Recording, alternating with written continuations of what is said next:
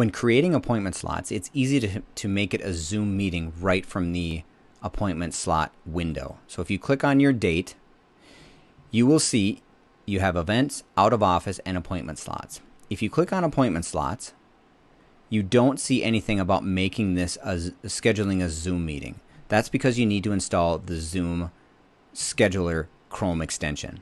To do that, you open a new tab and you search for Zoom Scheduler, and it'll pop up and it'll say Chrome. As you wait, you'll see here it loads. You click on the link for the website. Then right next to it here, you click Add to Chrome, add the extension, and it is installed in your Chrome extensions up here at the top. If you click the X, it's going to disappear. So you click on the little puzzle piece, you scroll down to find the Zoom Scheduler, and you should find it probably toward the bottom. Then right here, you make sure that this push pin is blue, and then you will see it show up in your extension bar.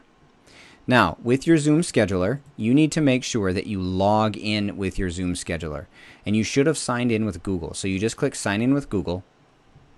It'll look for your Google credentials. You click on your Google credentials, and it may ask you a couple of other questions about, do you want to accept all of the things associated with it? Do you want Zoom to be able to see your account and those sorts of things, and just agree with that.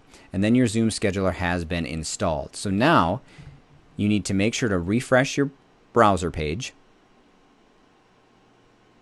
Now when you click on to create an appointment, you'll click on your date, you'll go over to appointment slots, and you'll see here that it says make it a Zoom meeting. And as soon as you click on that, it will automatically generate a Zoom link for your appointment slots.